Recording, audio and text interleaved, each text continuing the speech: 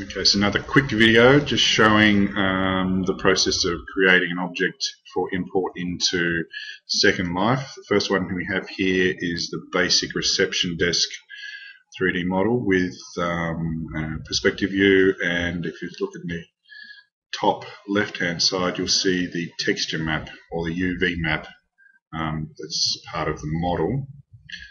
The next screen will show you the environment that the model is part of. You can see the camera view there in the top left hand side again. That will see the reception desk within the actual salon itself.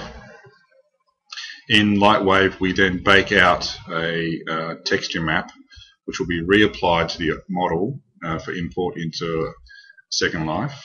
Here's the result of the render. This is basically an image that's applied to the model which contains shadowing and the texture information that isn't produced by Second Life itself.